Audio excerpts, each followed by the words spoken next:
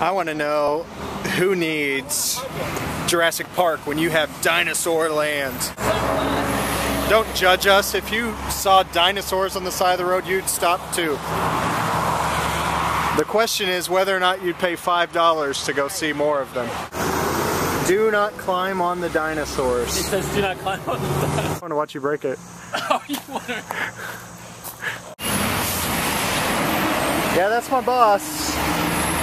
I don't know why we listen to him either. This might or might not be the actual size of a T-Rex. In case you were wondering, a T-Rex and a Brontosaurus were about 5 inches different in height.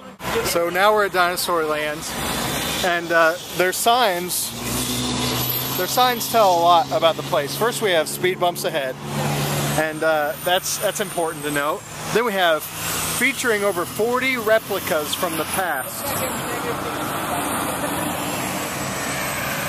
Please don't climb on the dinosaurs. And then my favorite, not responsible for accidents.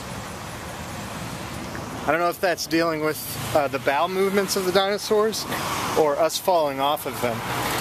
Who knows? Okay, Dinosaur Land, here we come. The Dinosaur Land gift shop, and there are all kinds of crazy things going on.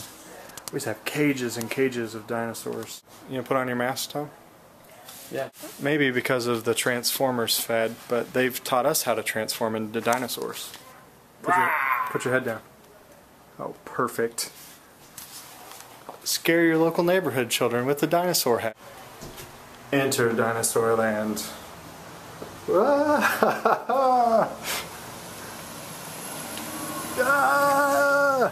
Crazy trees! Today, we're filming a video for our children's ministry at Dinosaur Land, and as you can see, it's going to be an interesting place. There are dinosaurs everywhere, you can see. I bet there's at least 40 replicas. Shark!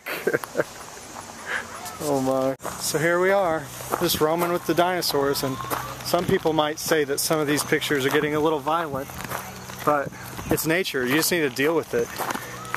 That's how dinosaurs behave when they're plaster. Dinosaur Land cares about handicapped dinosaurs too. His name is Legolas.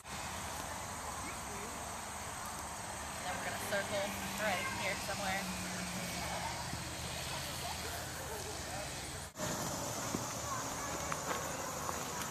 Look, it's the Megalosaurus. Friend of all retail stores everywhere. Although, it's not very good for advertising since it's extinct. But here's the Tweetosaurus, the Textosaurus. So apparently a dinosaur tried to make a fire right here. No legs and tail. I just don't understand what they were thinking when they put this one in. It's like someone's cousin started to build a dinosaur and they're like, I don't know. I'm done with this.